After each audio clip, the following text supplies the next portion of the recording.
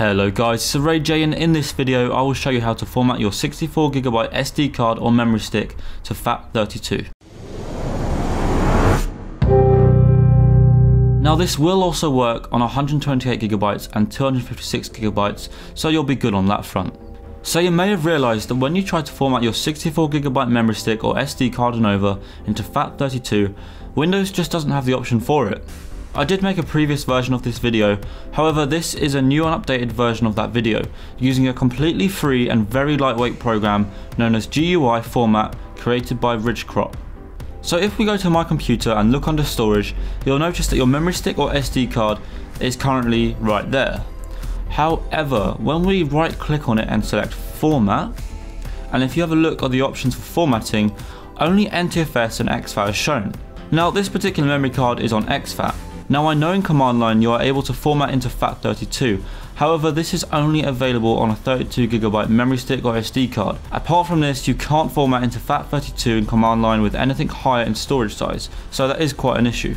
So to resolve this, you want to click on the link in the description, and then you want to click right here and download the file.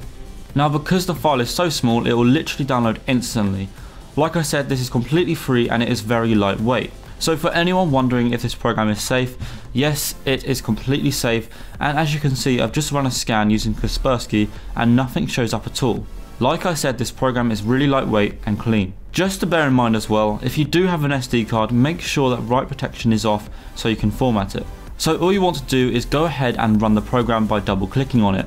Hit yes and wait for the program to load up. As you can see, you're given a few options.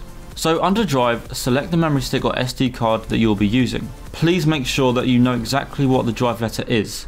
You can find this by going back onto my computer, under storage, and viewing the SD card or memory stick. So going back onto the program, for allocation unit size, I'm just going to leave it at its default, which is at 32. However, you could also put this up to its highest that is shown, as I've done this in the past and it works just fine. Go ahead and type in a chosen volume name if you want to do so, and then either leave quick format selected or untick it. I personally just use quick format, so in this video I'll be doing that, and I'd probably recommend that you do that too. Once you're settled on everything above, simply just hit start and it will format the drive. So if you receive this error message here, like I have, then make sure to close anything open that may be using your drive. For example, my computer, which is showing the device currently. Once that's been closed, you can hit start and it will work straight away. Just make sure to close anything that's using the drive.